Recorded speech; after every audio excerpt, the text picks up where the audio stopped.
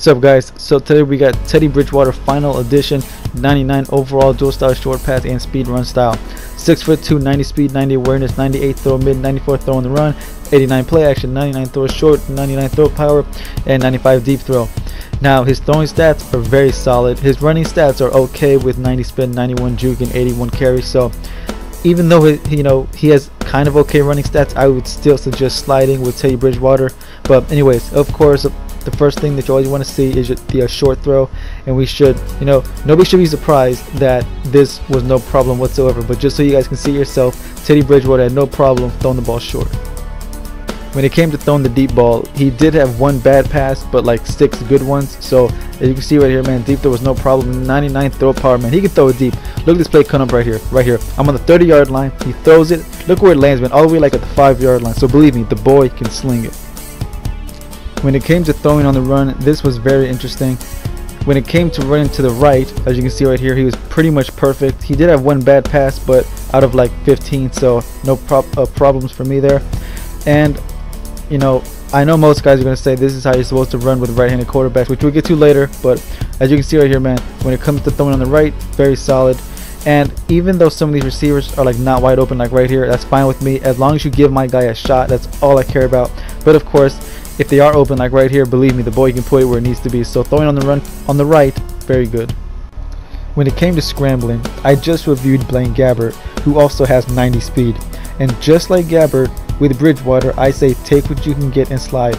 I know the temptation is there with the spin and juke move, but believe me, he's one of those quarterbacks where it's like, if he fumbles once in the game, he's going to fumble like 5 or 6 times. I know that's true for most quarterbacks, but for some reason, it was like turned up like 6 or 7 times more with Bridgewater.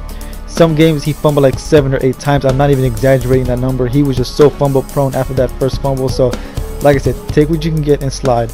And these type of runs right here, these big time runs, you might get a few of these with good blocking, but believe me, 90 speed is not that fast. As you can see right here, so many times he will get caught from behind. Now like I said, if he fumbles once in the game, he's going to fumble like 4 or 5 more times, assuming that you keep running with him. So like I said, take what you can get and just slide with Teddy Bridgewater. As far as the bad passes go, he did have one bad deep one, as you can see right here, just a little overthrown. Right here, that was just completely underthrown with another deep ball. He did have one bad mid pass, but the majority of his bad passes was this right here, running to the left and throwing on the run.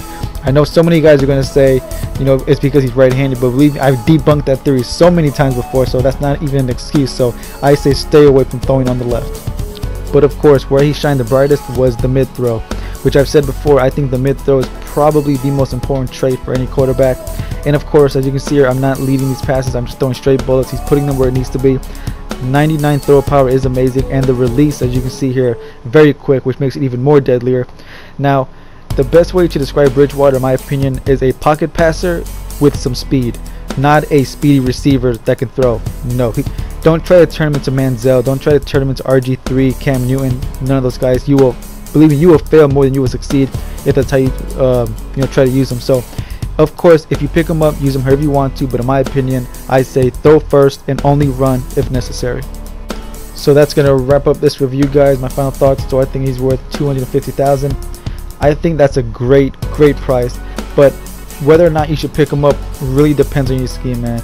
If you're used to running around with your guys like Manziel, Cam Newton, RG3, Vic, so on and so forth, I would say pass on him for now, unless you're going to turn him into a pocket passer, because if you try to run with him over and over again and try to juke and spin past people, I guarantee you he's going to fumble way more than you want him to, and it's going to cost you games, cost you a bunch of headaches. So for that, I would say pass on him. But of course, if you're a pocket passer type of guy, of course try him out.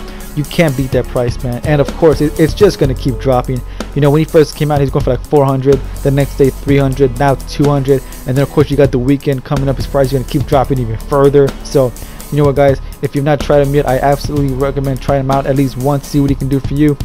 So guys, that's gonna wrap this up. On offense, my next review is gonna be the NFL draft Tyrod Taylor.